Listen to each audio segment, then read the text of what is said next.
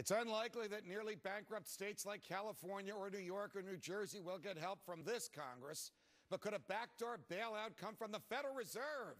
It could happen if the Fed starts buying bonds from these desperate states. Should the Fed do this, or is there some limit to what it can do with its printing and incessant flooding of the market with money? Oh, Judge, bailout is such a harsh word. Isn't investment a better way to describe what the Fed investment would be doing? Mean that the Fed would own New Jersey. Purchasing the bonds like other investors. But to be serious for a minute, I want to be serious. Do you want this much extra cash flooded into the marketplace? Obviously, all these things have to be done within certain reason, but I don't think it's good principle in the sake of ideology to tie the Fed's hands behind its back and say you can't do all this stuff. Well, Ellis, this won't be a one-shot deal. Well, if they bail Jerry Brown out now, then Andrew Cuomo will get on that line. Listen, Andrew, it's not an argument against something to say that if you did it 100 times over, it might be bad. That doesn't mean you shouldn't do it in a reasonable and careful way.